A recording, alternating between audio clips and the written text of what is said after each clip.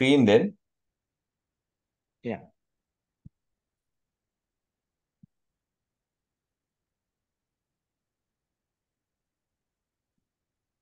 Yeah, we can see Can your. everyone here see this? Yes, we can see. I'm So you, turning off my video. Is it all right?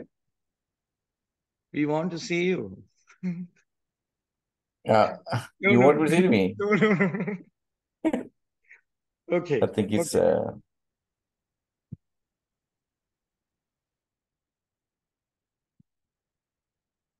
I think can everyone see the full screen thing?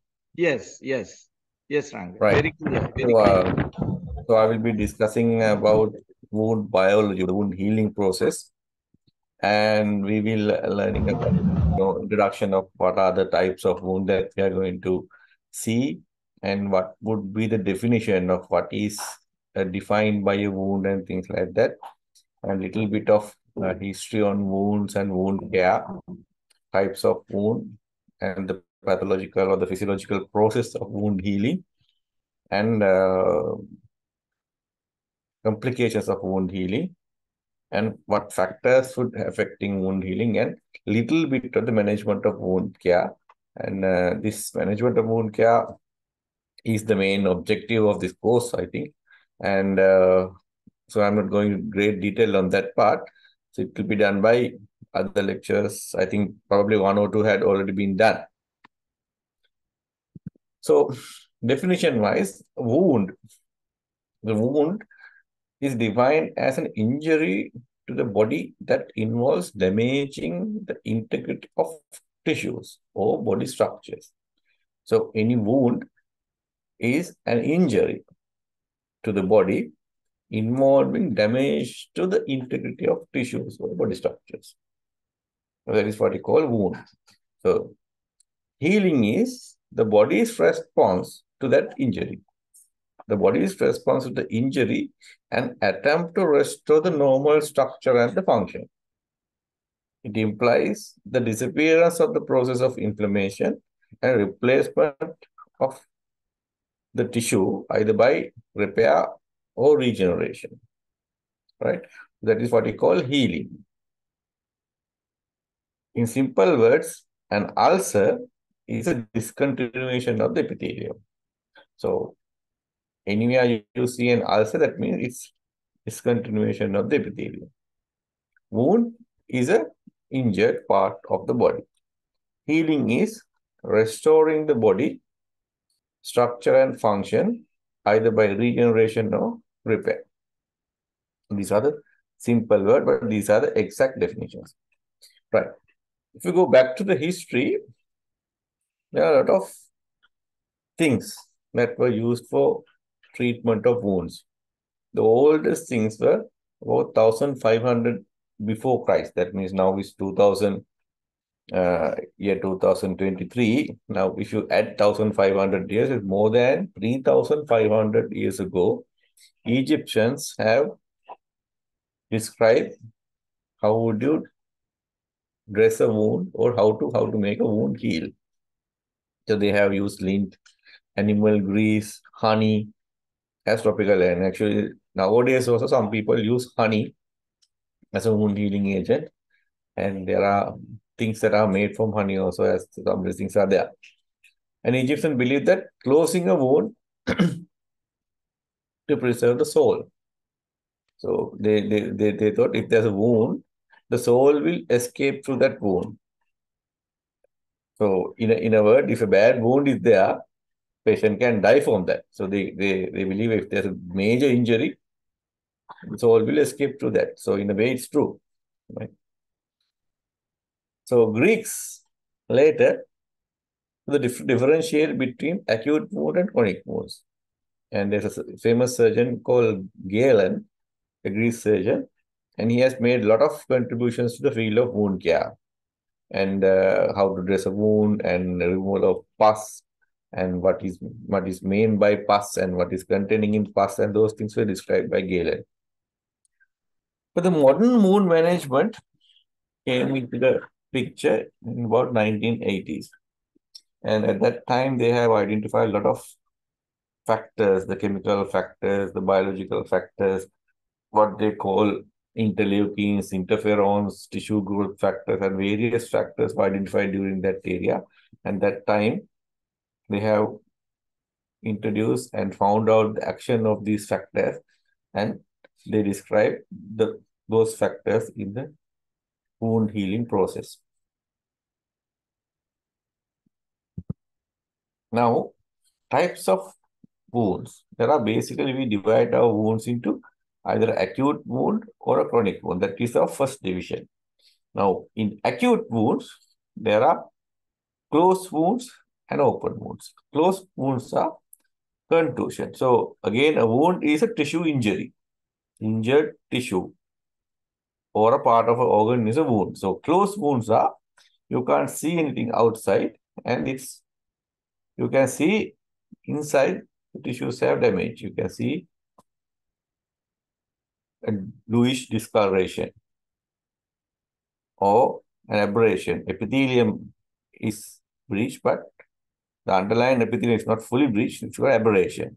Skin breach, only the upper layer of epithelium has gone out. If its lower layer has gone, it can become an ulcer.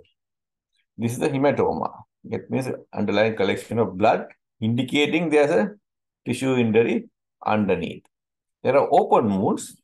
There are incise wounds. These are called cut injuries, because sharp object can cause this kind of incise wounds.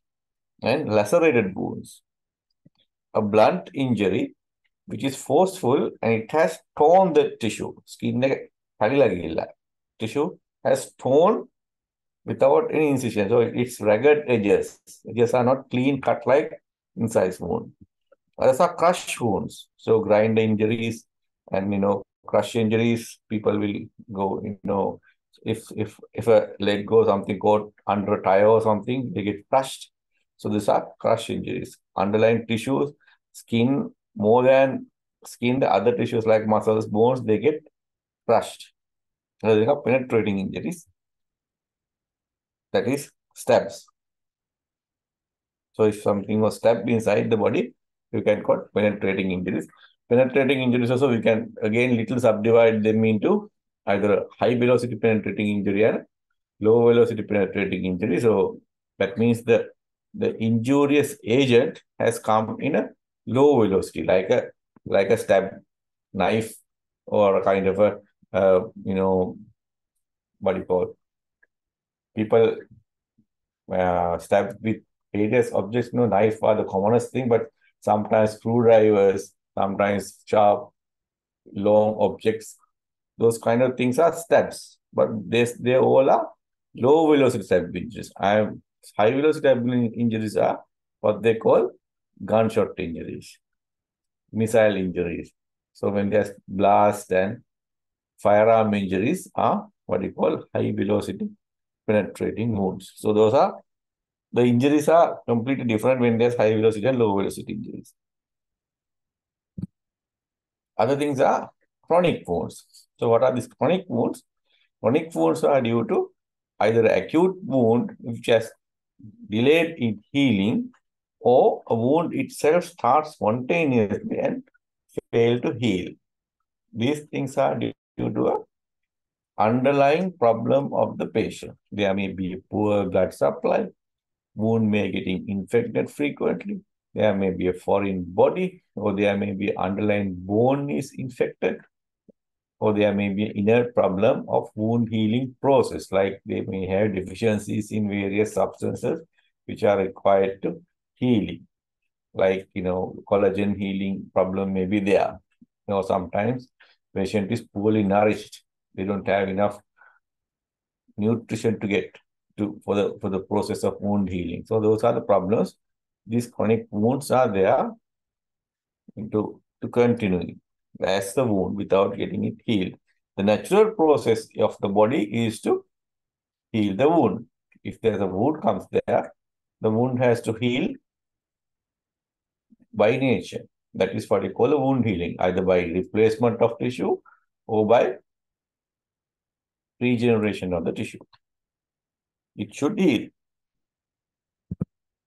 Right? So causes like venous ulcers, venous insufficiency. When there are venous insufficiency, blood is cooling down. So because of blood cooling down, the blood supply, the oxygen supply is limited. So it becomes venous ulcers.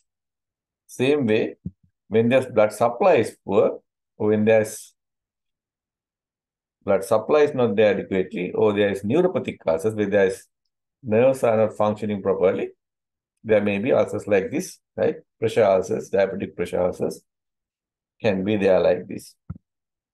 Sometimes they get vasculitis.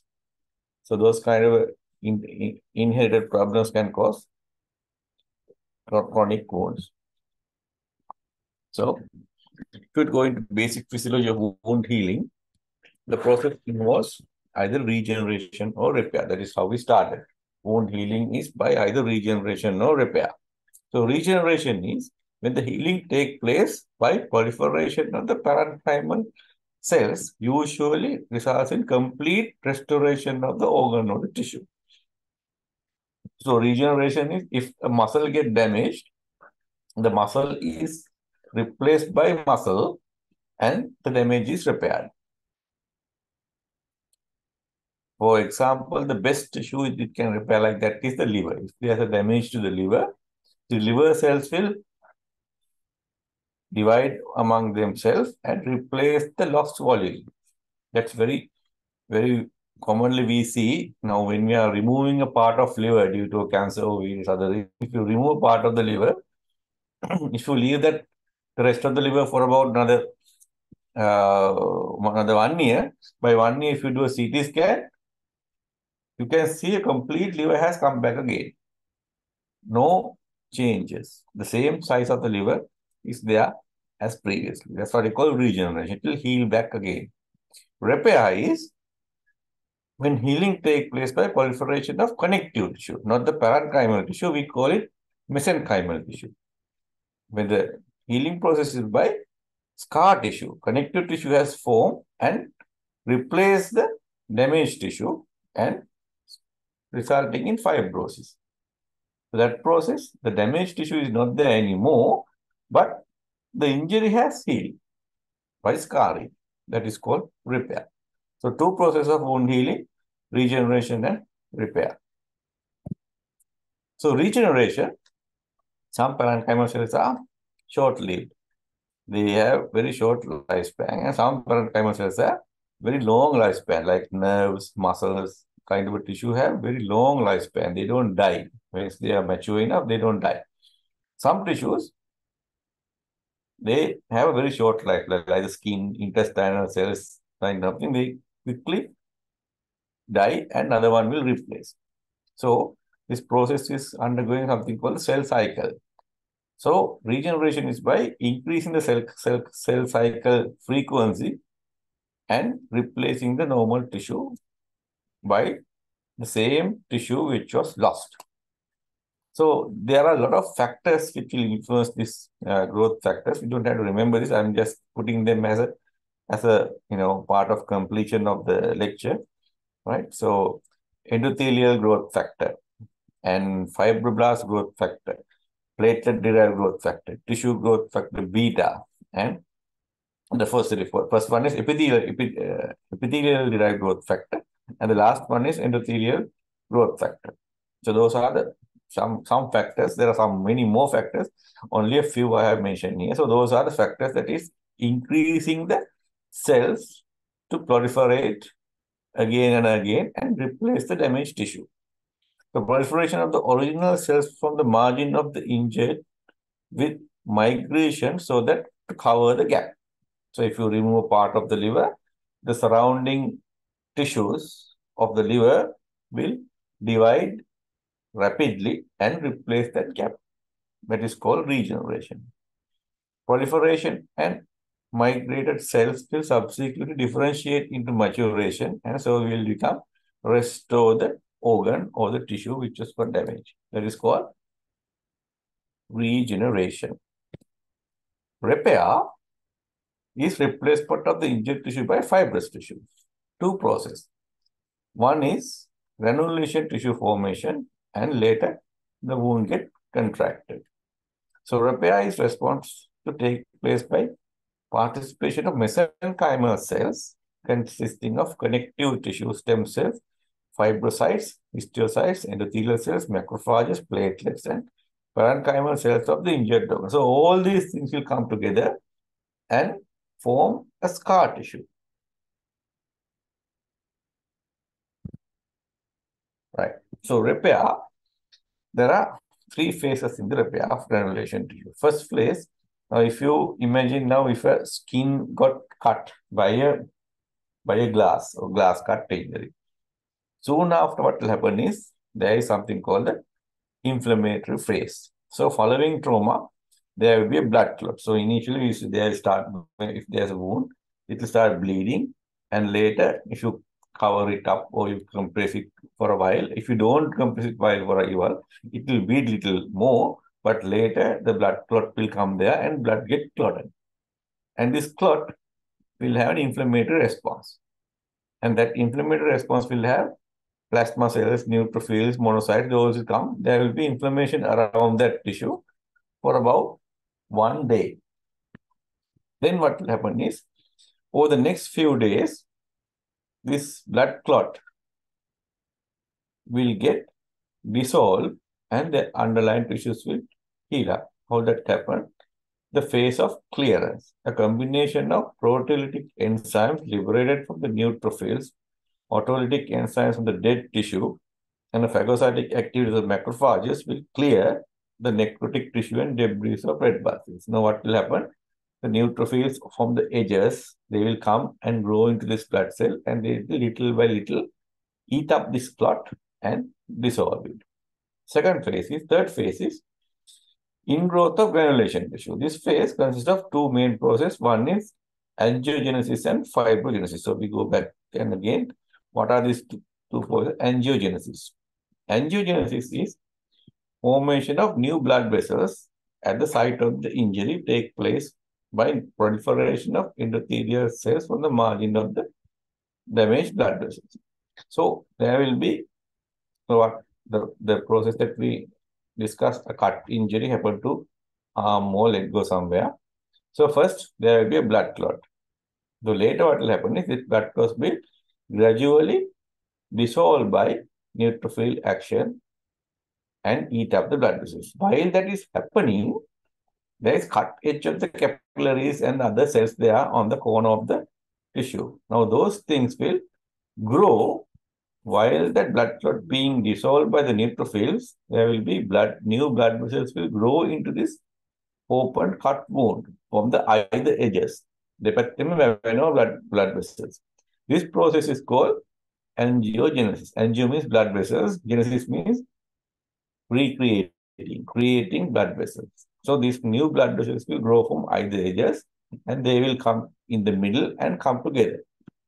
Angiogenesis stimulated by with proteolytic destruction and of the basement membrane and take place under the influence of the growth factors VEGF, PDGF, and TGF. If you can remember these things, it's better.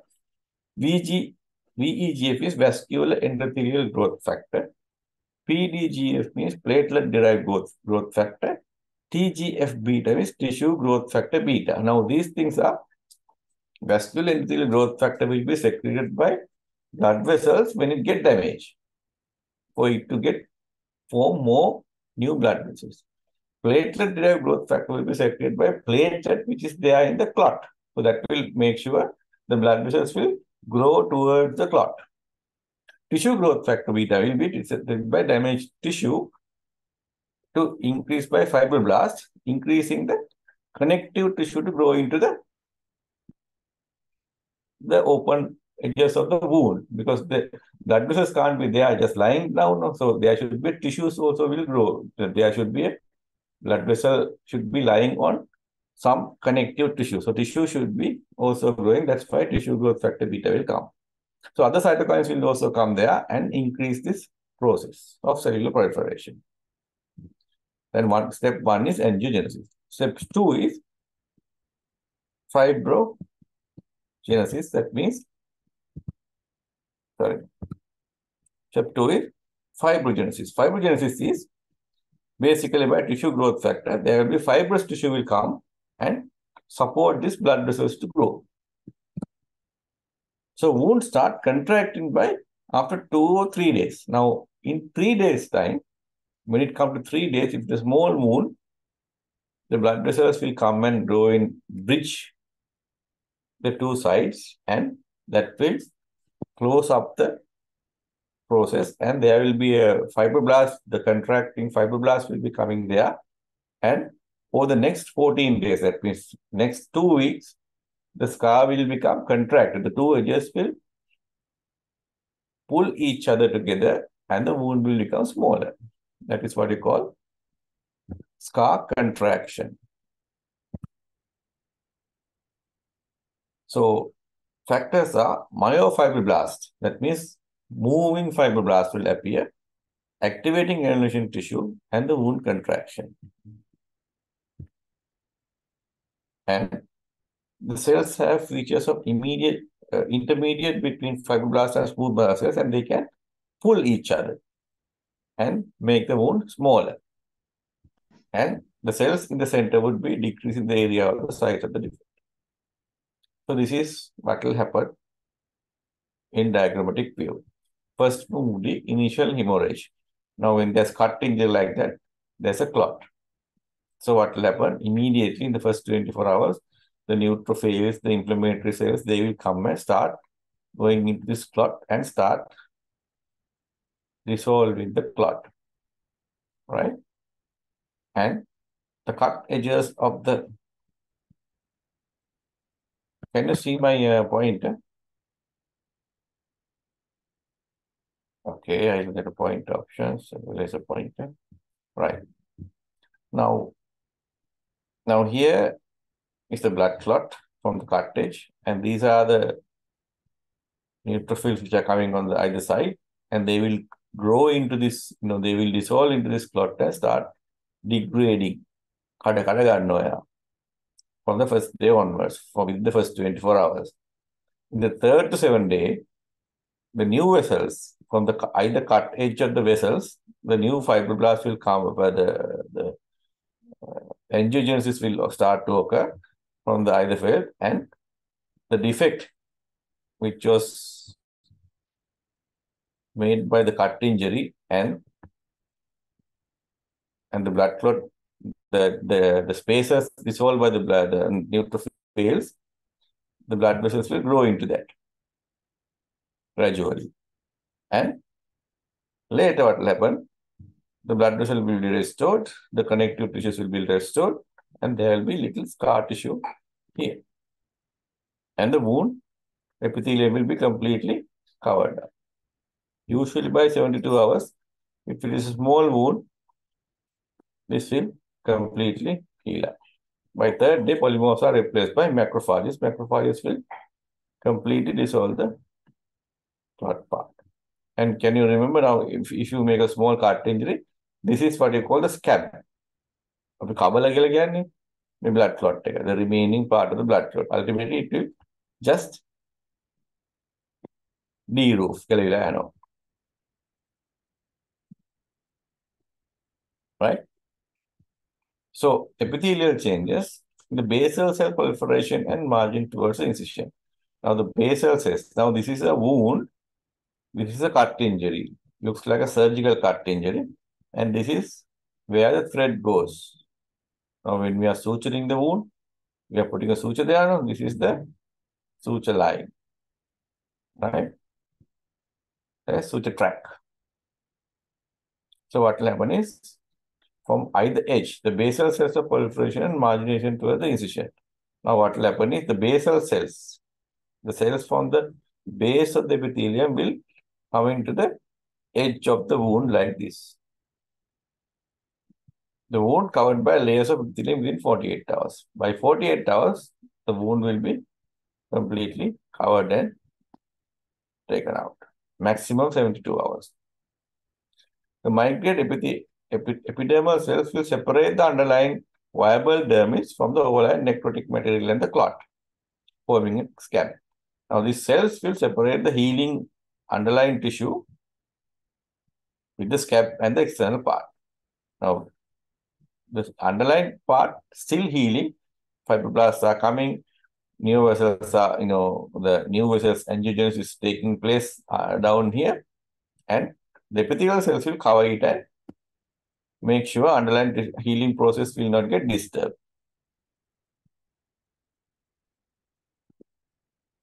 The basal cells from the margins will continue to divide. By fifth day, multi-layered new epidermis will form and differentiate into superficial deep layers. So by day 5, there will be multiple layers of cells will be there, and it will show new epidermis from the deep and superficial layers, and it will separate out. So primary union and secondary union. By primary union means if there's a cut injury, if the cut edges of the wound is approximated to each other, the healing will be occurs in primary union. If the cut edges are far away from each other, the healing will be by something called secondary union. So the organization is by third day, fibroblasts will also invade the wound area. By fifth day, new collagen fibrils will start forming and dominate it. Healing is completed. By fourth week, scar tissues will scanty cellular vascular elements and few inflammatory cells are there. By 4 weeks, the wound is completely healed. Right? This is by primary intention. This is by secondary intention. Now there is only a scab, small cut injury. Edges are approximated to each other very, very closely, and immediately the epithelium will come and start the underlying process of angiogenesis and fibrogenesis will occur down here, and the epithelium will grow and ultimately push the blood clot out as scab, and there will be tissue will restored with repair and minimal scarring. There will be only small scar. But if there's gap between the process, it is difficult for the epithelial cells to bridge each other very quickly. So it will take some time for the epithelial cells to bridge. So there will be underlying tissue and the overlying blood clot will be remaining for a longer period. The granulation tissue or the angiogenesis and fibrogenesis will occur down here gradually, and it will take time. With time, there will be epithelial cells will come to each other and make a scar, make a scab there, pushing up the scab there. And the underlying scar is much bigger than the underlying scar for primary union or healing with primary intention. The maturation of collagen activates a structural integrity, but it won't be like regenerated healing. So complications of wound healing. So what can go wrong here? Number one, the process can be impaired by infection. If this wound get infected, if this blood clot is rich supply of protein and nutrients for bacteria. So if we get infected, the healing becomes delayed. If there's implantation, say for example, this foreign body, some kind of a thing has gone to this wound and it got implanted. Now body is trying to take it out, but it has already fixed into the body tissues. Now you can't take it out. So there longer time will take it to heal. And this process can cause pigmentation. After healing, sometimes the scar is darker than the normal area. Deficient scar formation. Because scar is not getting properly. So the wound is delaying healing. Hypertrophied scar. There's more granulation tissue will form and more scar tissue than the usual size of the wound. Scar is bigger than the wound. And keloid formation. So scar is going beyond the wound. Scar is bigger. It's called a hypertrophied scar. Scar is going Beyond the wound is called keloid formation. Very rarely, the scar can undergo malignant transformation. You call it marginal. These are not very common, but that's commonly seen in burn scars. If there's a big burn injury, later they can go into the scar of the burn injury can have transform into a malignant ulcer. Right. So what factors affecting wound healing? So basically there are two broad classification of factors affecting wound healing. One is called local factors and one is systemic factors.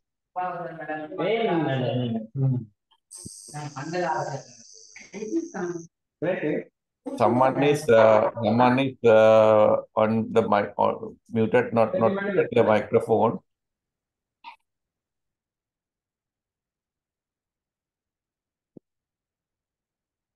Sorry. Yes, so local factors and systemic factors are there.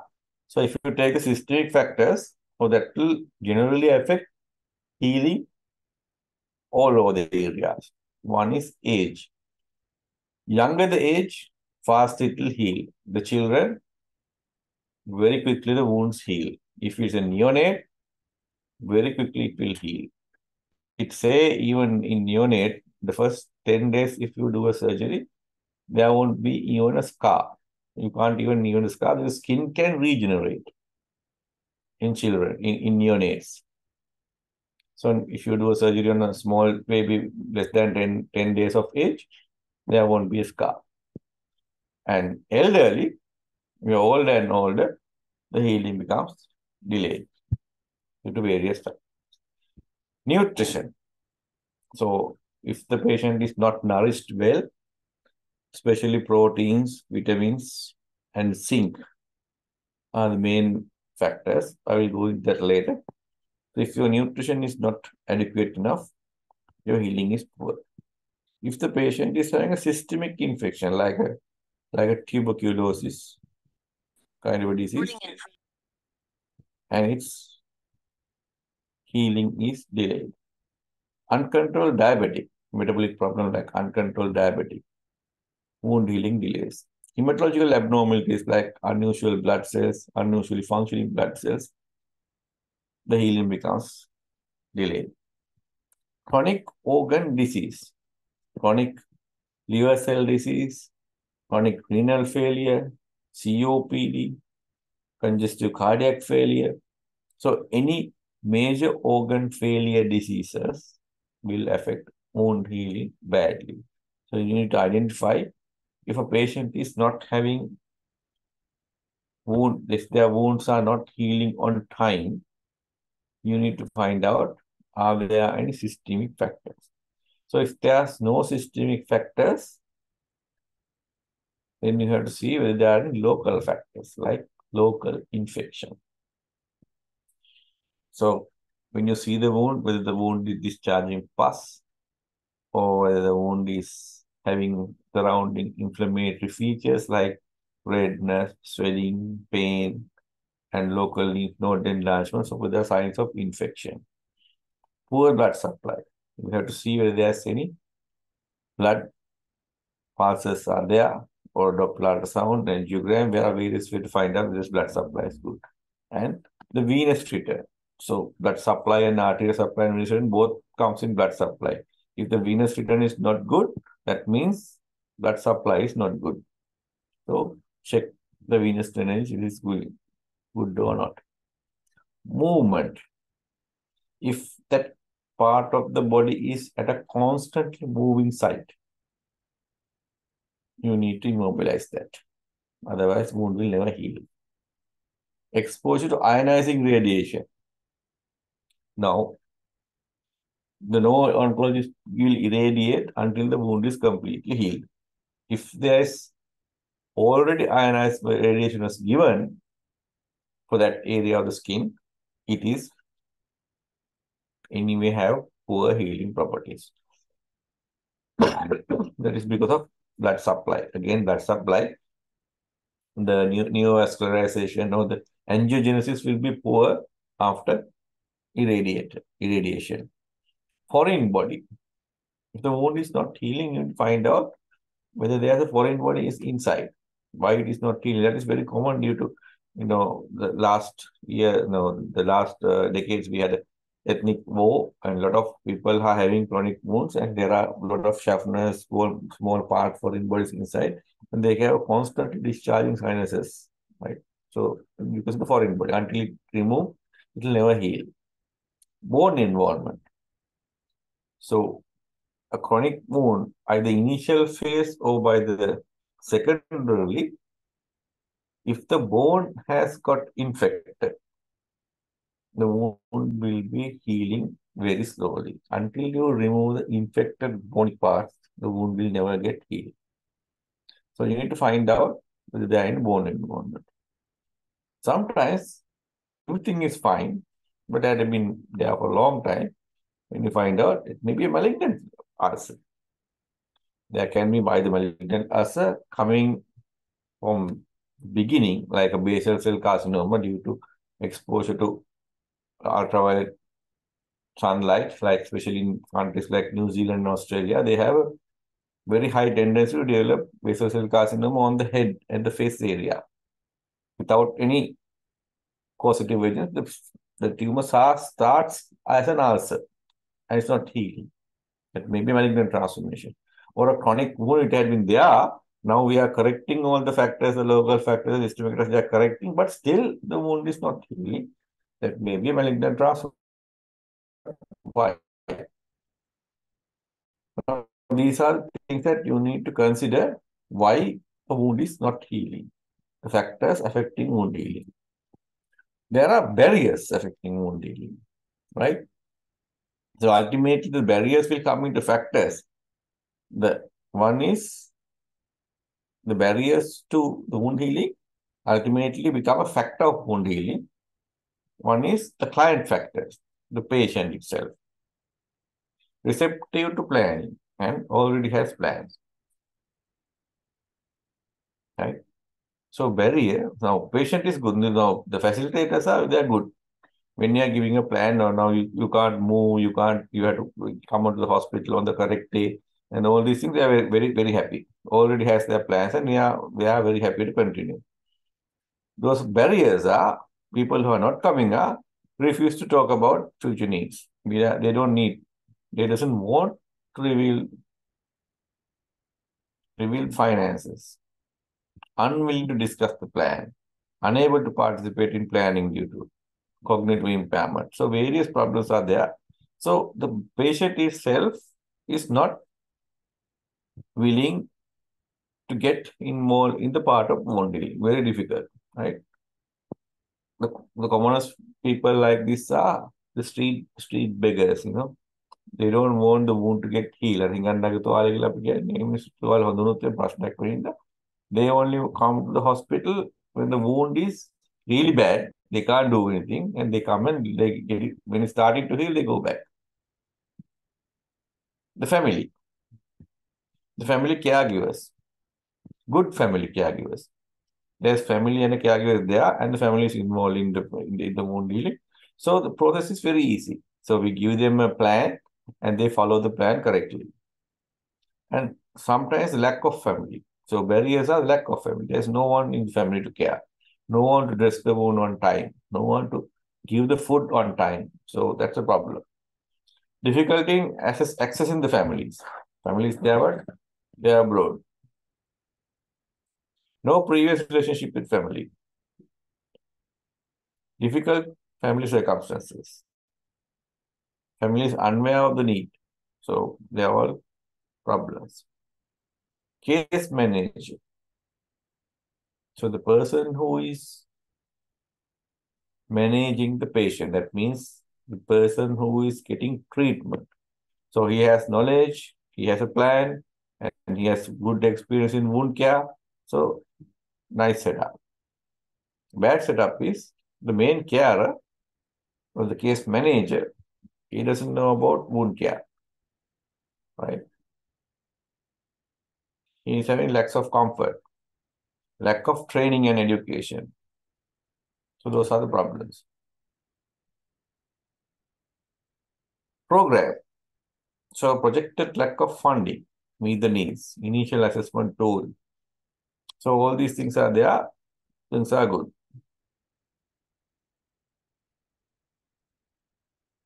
So program focus on current need, initial take to late plan, and lack of time to planning and lack of communication. The system, what do you mean the system is our healthcare system. Inform providers, client to future plans. Right. So lack of communication with the patients. Right. Plans are, limit of communication, provide unaware of case management. So those are the problems of barriers of wound healing. Now I'll just touch in this area. Number one problem for wound healing is infection. Right. These are the commonest type of infection we have. Right. Staph epidermidis and Staph aureus. So this is a common cell, and it will improve wound healing. And this is a infective organism. It forms a biofilm. Now, this biofilm will be the real problem for wound healing. Pathogenic microbes it will increase the other pathogenic microbes, and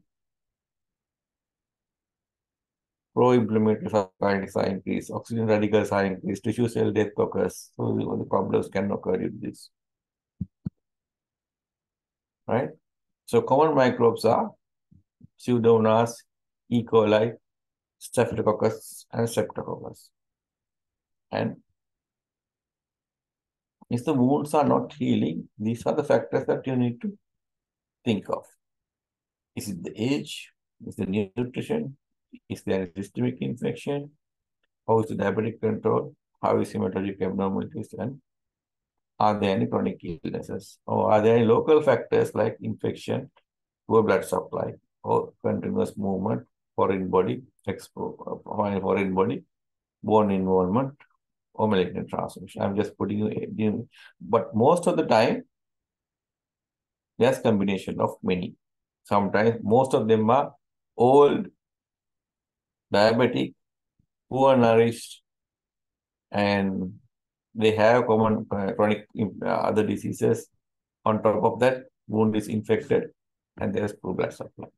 So we need to correct all these, otherwise wound will never heal. There are some things we can correct, some things we can't correct. No, we can't correct the age of the patient. If the patient is 75 years old, patient is 75 years old, we can't make him younger. But other factors, the factors we can correct, we try to correct.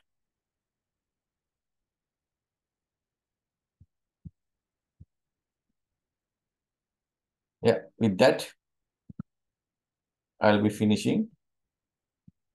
I'm open for any questions.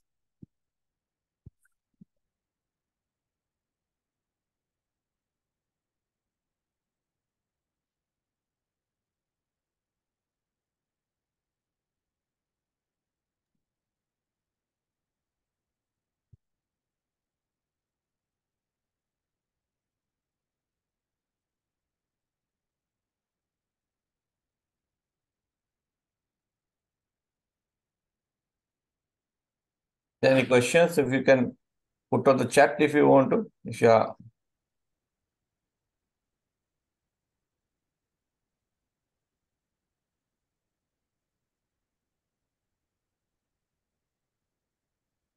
reluctant to ask directly, you can put on the chat. Any clarifications, any questions? You can ask now. Chat How is still frequent empty. do we need to? Is anybody alive? How frequent do we need to change the dressing?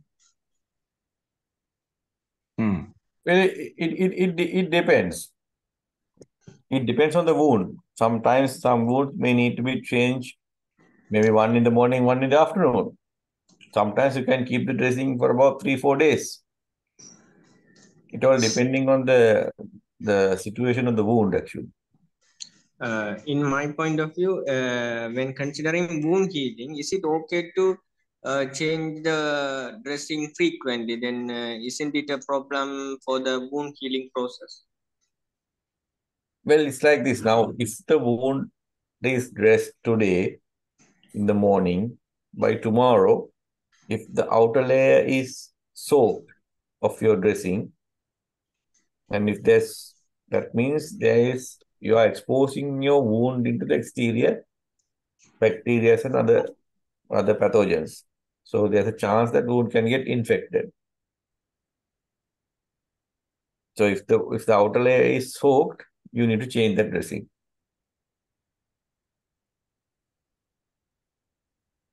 Okay, thank you. So, sir, if the wound is not wet, so no need to change the dressing, no? It depends, Mari. You have to identify what type of wounds that you are talking about. Is it a dry Yeah. wound? Yeah. Or is it a lot of some exudating wound? If it's an exudating wound, if the outer layer is wet and outer layer is connecting the exterior environment, you need to change the dressing. Otherwise, you can keep it. Usually for about 72 to 48 to 72 hours, you can keep a dressing if provided the outer layer is not breached. So normally the abrasion wound, sir,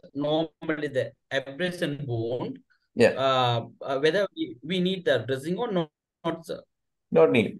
Abrasions only No. if you can apply small layer of antiseptic cream or something, no need to do a dressing at all. Someone has asked. Also the bath, regarding the bath, while we apply the soap is enough, no, sir? Sorry? Cleaning the wound, the abrasion wound. Mm-hmm. So other than using the antiseptic, Yeah. can we use the soap while on the bathing? No, so it's enough for that one. Yes, you can. And there's someone is asking, how do we decide chronic or acute wound? Please mention the time frame.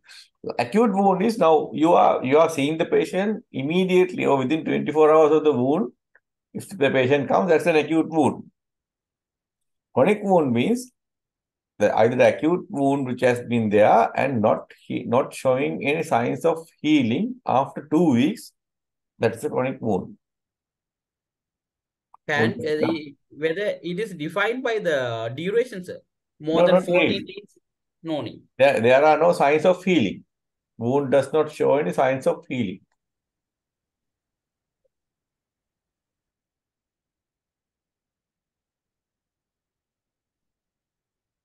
Acute wound becomes chronic after 2 weeks. If it is not showing any signs of healing, it is considered a chronic wound. But sometimes the wound starts itself as a chronic wound, like in a venous ulcer or something, spontaneously. There's an underlying cause. It usually becomes a chronic wound from the beginning.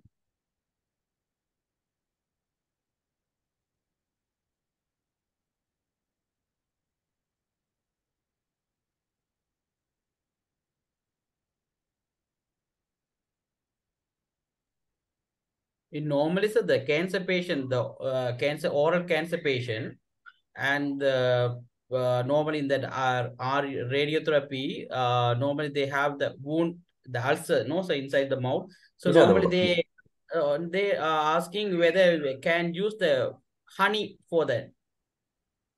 Normally, a lot of patients are without any consideration they are using. Yeah, there's no harm. I don't know if it will have beneficial effect, but I don't know. There's no harm. Okay. Actually, the bee honey has a lot of antioxidants, so it might help on healing. But for cancers, the healing takes place because of with radiotherapy. If the patient is having an ulcer inside the mouth, irradiation is not a problem because the skin is not breached. No, it is not an ulcer. We are not irradiating the wound directly, so that will heal. If this wound has come out of the face or skin, they are not supposed to be given radiotherapy.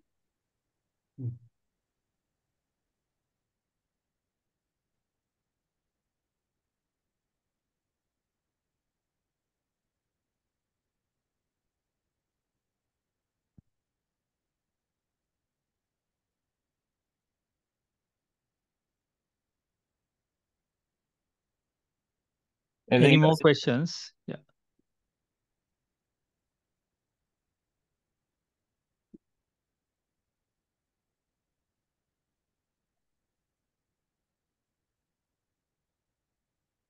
Explain regarding how to treat biofilm.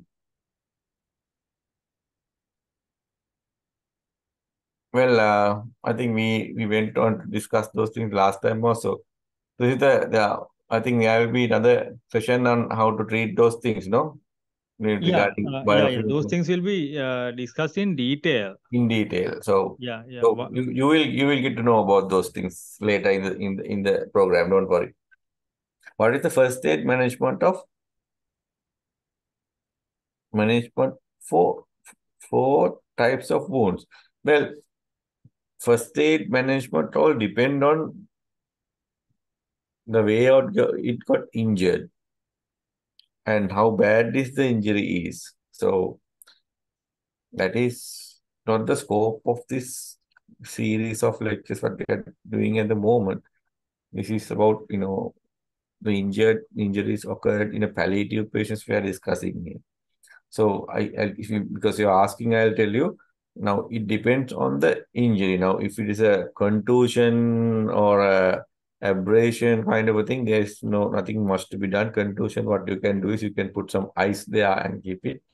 But if it's a cut injury, in a limb or some area of a cut injury, you can elevate that time, prevent bleeding, and keep a clean, soft, and compress to prevent bleeding, and bring the patient to a closest hospital. And only you can see what type of injury, what type of tissues has got damage.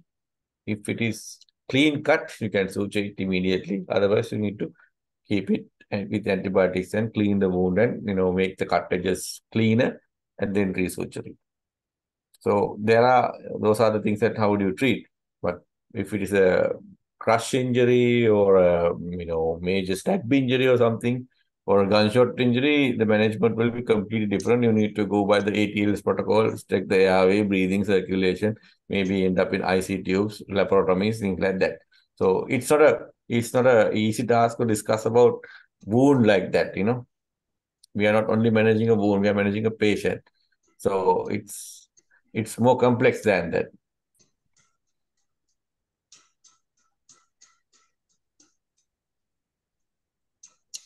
Sir, as there is no any drugs for wound healing, is there any dietary advice or is there any nutritional supplement that should be provided to a chronic wound patient or something for the wound healing?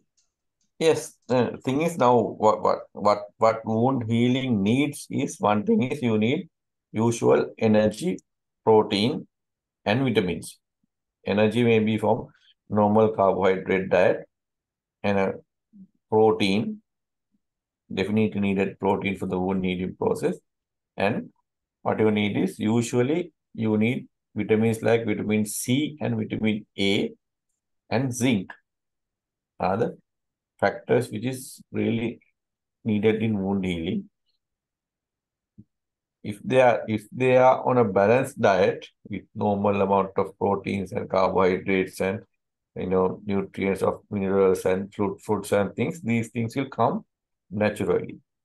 As a supplement, you can give them a little bit high protein diet if they are not having any adequate amount of proteins. You can supplement them with extra egg or milk or something as a supplement, and you can add some vitamin C and vitamin A and zinc containing minerals for the wound healing. But it doesn't mean that it will make it faster.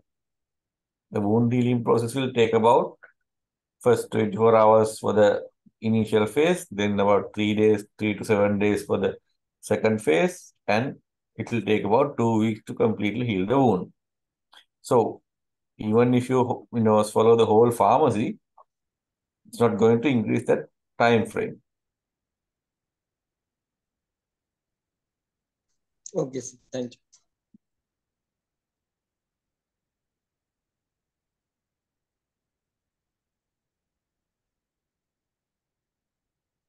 තව ප්‍රශ්න තියෙනවද?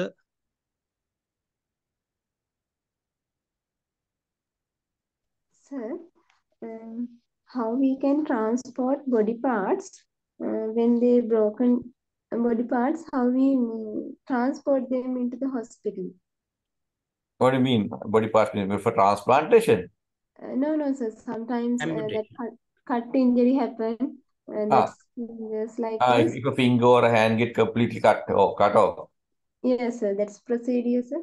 Yeah. So if a finger or something completely cut off or completely damaged, you can put that finger or something on a water bath first.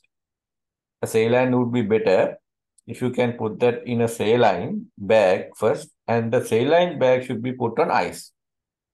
You should not put the whole, the cut body part or the finger in direct contact with ice. It should be on a saline compartment, put on a saline and put on an ice bag. If you can't find saline, even water is fine, but quickly you need transfer. Yes, sir. Thank you, sir.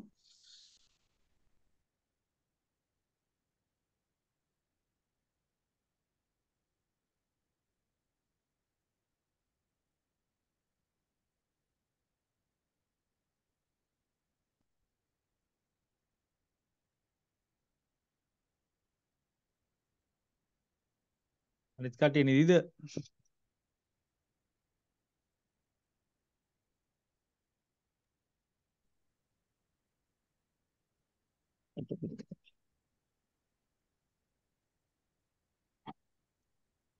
Any other questions?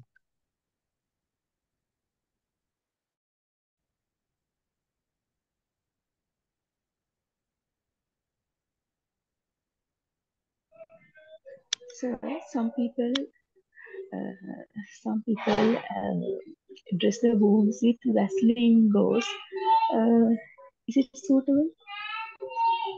Yeah, it depends on the wound, Vaseline gauze. When you put a Vaseline gauze, it's easy to remove that Vaseline gauze rather than a dry dressing. Now, if you get acute injury and if you put a dry swab or something, the next day when you're removing it, usually the blood clot is get stuck with the dressing. So when you're removing it, you need to put pour of saline and wet it and difficult to remove it.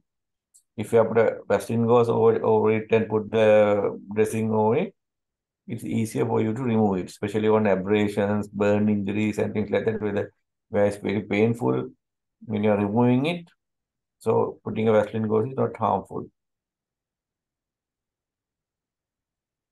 And areas like fingers, when you're dressing, if two or three fingers injured, if you put a Vaseline gauze around the two fingers separately and dress the fingers separately, it's better. Otherwise, if there's both fingers have got damage together, when you're dressing it together, they can have, the wound can heal combining these two fingers, especially burn. If your hand got burned, the whole hand is burned, and if you address the whole hand together with all the fingers attached together, the healing process will occur. Body doesn't know that, this is my first finger and this is the thumb and this is the other finger. The body will heal it together because same man, same body, no? So the fingers will get connected to each other. So there should be another surgery to separate them. So those are things that, putting Vaseline gauze and dressing them separately is important. There's another question. So what is good for burn wounds? Silver dressing or SSD? Well, it depends. If in acute phase, SSD. Later, silver dressing.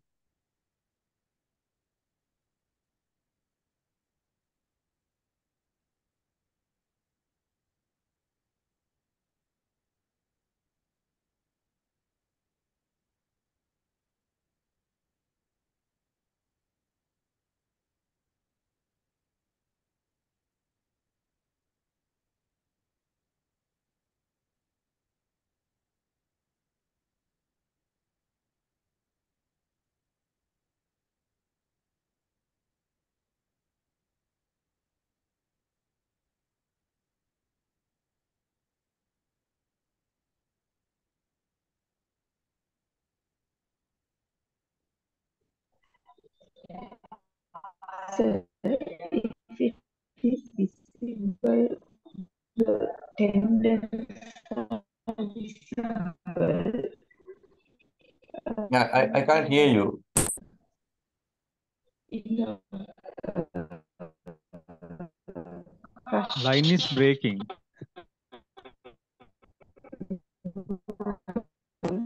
If you can type it.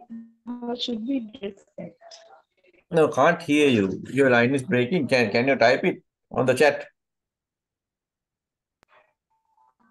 If tendons are visible, that means skin is removed. It's still breaking. Better to type it.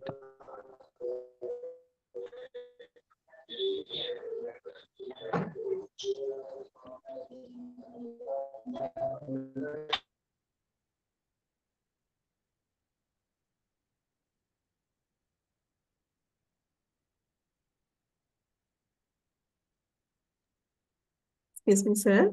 Yeah. I'm asking about the transferring of amputation part, Mm. and then how much time we can consider to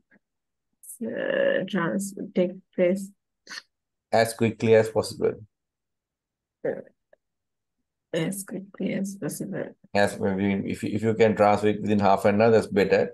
Longer it takes, the difficulty would be there to be taken up by the tissue. If it is past 6 hours, very difficult. And if it's a small part like finger or something, it may be able to put, but if it's a big part like a hand or a foot or something, after 6 hours, it will never taken up. Okay, so thank you, sir. But immediately you need to send.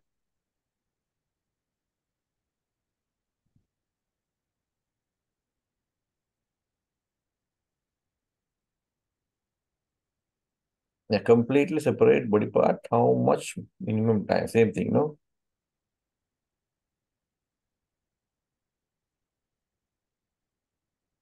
Someone was asking something about tendons and things, but I couldn't hear what she was asking. If you can type, that will be better. But if a wound has got exposed tendons, if an acute wound has got exposed tendons, you should cover it with wet Western gauze or something. Cover it immediately. And when the wound has shown any signs of healing, or wound is not having any signs of infection, basically, within about 48 hours, if you can see, you should be covering it with a flap for the tendons. And if a chronic wound showing any exposed tendons, that means, the wound has got deep into the chronic part, has gone deep, and usually those tendons are infected. Better remove those tendons.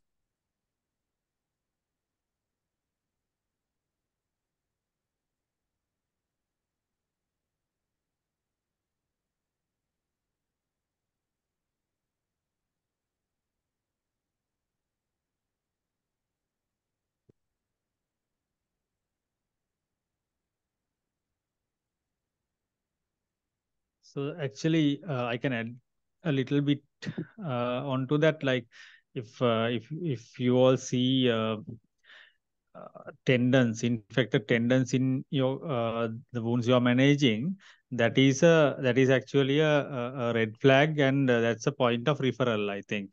Am I correct? Yes, definitely.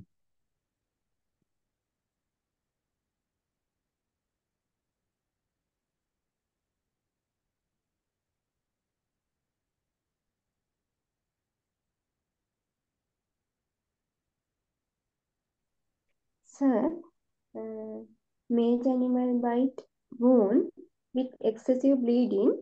As a nurse, we can close excessive bleeding wound. Yeah, excessive bleeding wound, you can close after cleaning of the wound. Right? Now, the animal bites are usually not closed. Say a dog bite or something, if a major laceration is there and wound is completely, bleeding. So what you can do is, if it's a limb part, you can put a tourniquet and send the patient to a hospital, and the hospital people should clean the wound and dress it and find the bleed and ligate that. Better not suture it immediately. Keeping it for 48 hours, then you can suture it. Right? And if it is not a limb, so in that case, if it is bleeding profusely and you can't find a bleeder, just simple compression would be able to control the bleeding and keep it compressed and send the patient to hospital. Okay, And after cleaning, after 48 hours, you can close the wound. okay, sir. Thank you. But make sure if it's a dog or a cat or a big animal like that or any wild animal, then you need to give anti-rabies vaccine and anti-rabies antibodies to the wound and surrounding area. Yes, sir.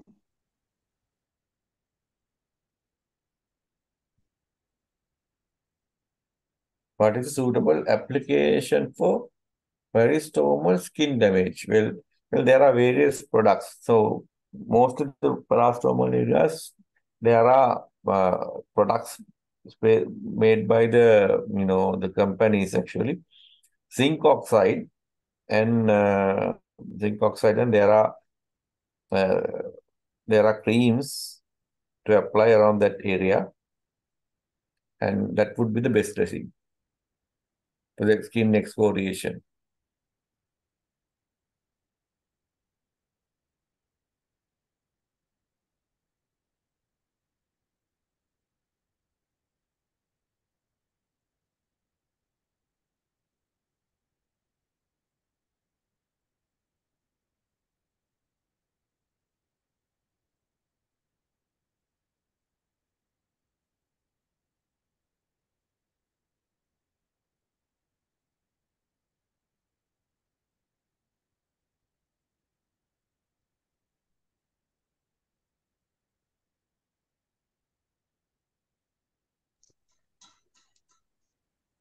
වෙන ප්‍රශ්න තියෙනවද? In a wide wound, like with wide margin, when there is a granulation, that overgrowth is due to the due to the repair or regeneration. Repair. It is so it is a connective tissue. It's a connective tissue, yes. So why not the skin? Can't the skin regenerate over there? The skin is So regenerating. for the skin for a skin graft wound, Yes. why it is not possible to regenerate skin in wound there in the it will take the a long wound side. time. It will take a long time for the skin to regenerate to that. That's why we put a skin graft. Okay. That's why the skin, it will take a long time for the skin to regenerate. That's why we need to put a skin graft. Otherwise, this granulation tissue will overgrow before, even over the skin. So if you put a skin graft, the skin will take up on that granulation tissue blood supply and it will close up the wound, the overgrowth of granulation tissue.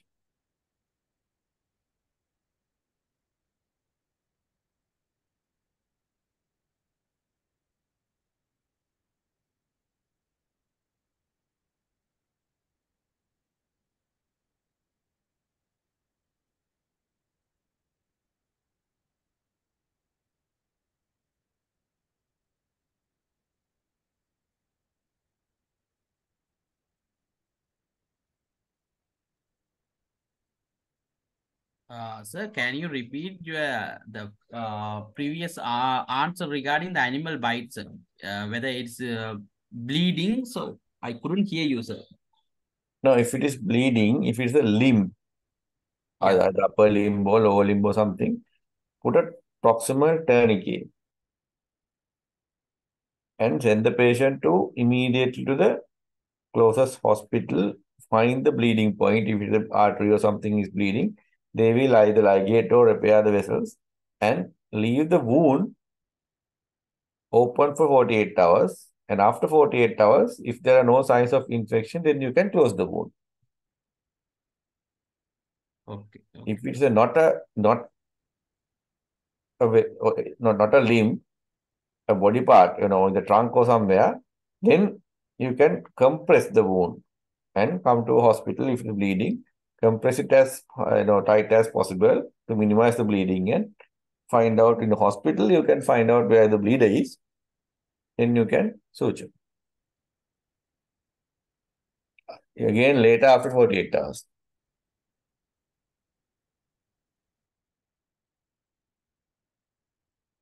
What is the suitable dressing for infected vulvectomy patient? Is suitable metrogel? Now, that's a complex problem you're asking. You're asking a personal problem, what you have experienced or something, without seeing the patient and, why it got infected, whether the vulva was given radiotherapy before, or, without knowing that, I can't be answering that question.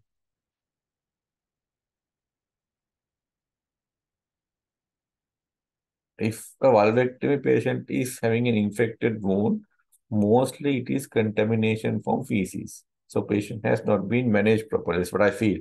So if it is repeatedly getting infected, patient should be put on a temporary colostomy and treat the vulval wound and then close the colostomy. That's what I feel.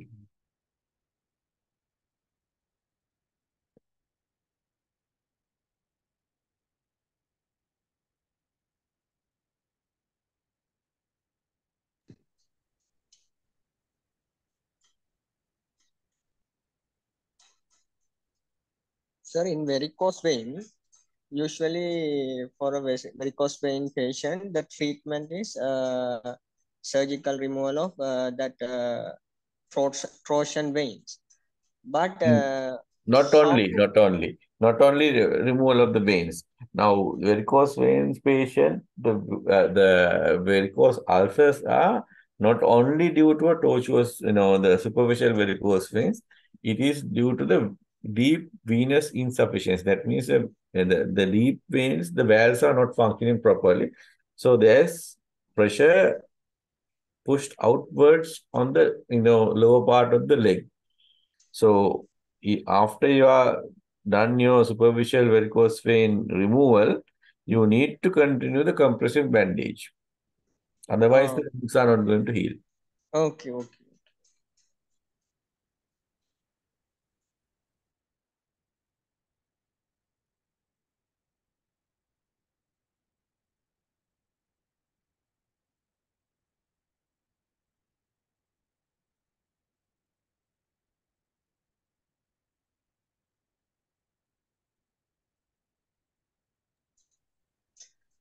How does the four-layer bandage help the varicose That will have ulcers? that will have equal compression throughout the leg. Prevent pressure coming onto the skin. It will minimize the venous pressure.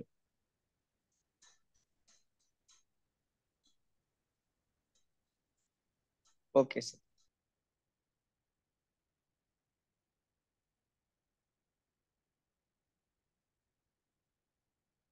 So can we recommend a seeds bath for the anal ulcer, sir? Yes, we can.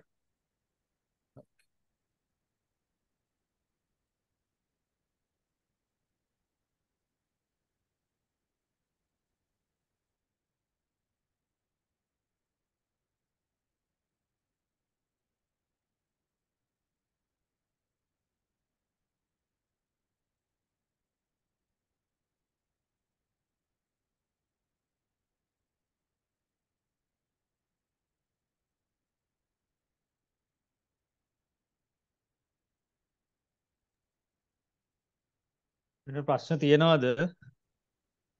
භාෂාව ප්‍රශ්නයක් කරගන්න එපා අහන්න.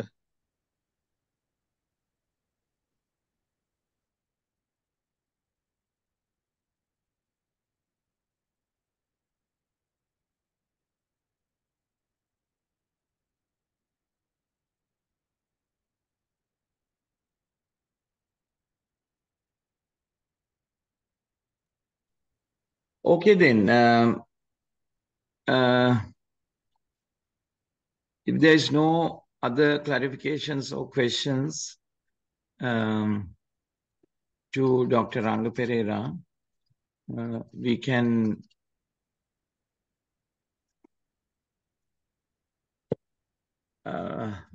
open the floor to Dr. Thusitha if he has something to tell. So anyway, thank you so much, Dr. Ranga Perera, for your very interesting presentation. I really liked your history part. Thank you. Yeah, it's really good and very attractive. I think the lectures of this kind, if you are blending with this history and stuff like that, it is really, really interesting. So very well done. Thank you so much. Then Dr. Thusitha, do you have anything to add or means because you were in the middle of the thing, you were lost. So anything to tell them? No, I was just telling them that now usually Google Forms are not taken seriously, but this is a very serious exercise. The idea is to convert the knowledge that you gained in the lecture into your own practical scenario. So repetition of knowledge and converting that into a activity. So this is a very serious activity. We need some good writing. Don't bother about the grammar and all those things. Just know what you are going to tell and just write it. Nobody's checking for English grammar and corrections and all that. We just want to understand what you are doing. So it's not that now it's appreciated that you are writing good English, but just don't take it as a burden, but uh, give a good answer. So I just told everybody what we want in each section. Say like now there's a question called say asking how would this wound heal? How should this wound heal? So now today you heard how wounds heal, and you can apply that knowledge. This wound maybe here in it's obviously not in the hemostasis, so it's either should be in proliferation or inflammation in some stage. So you have to stage it and then give a reasonable explanation to how what is going to happen to it. So that sort of thing. So in the next lectures also you have to convert that into answers. So that's basically it. The other thing I missed was to ask whether there are any questions about the form. It's not a usual Google form. You say yes and no, and select various things. You have to write it. Basically, it's a pen and paper exercise in a Google form.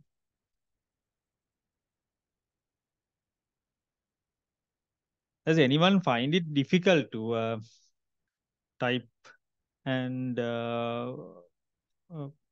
put up with this?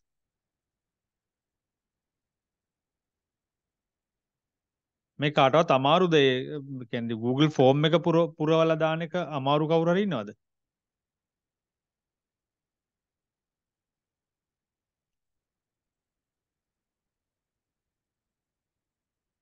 I think silence means no. So that's it. That's what I wanted to tell. Over to you, Professor Madhi, to call it a day.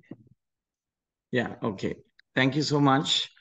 Then this, thank you, Thusitha. Then this lecture also, we are going to put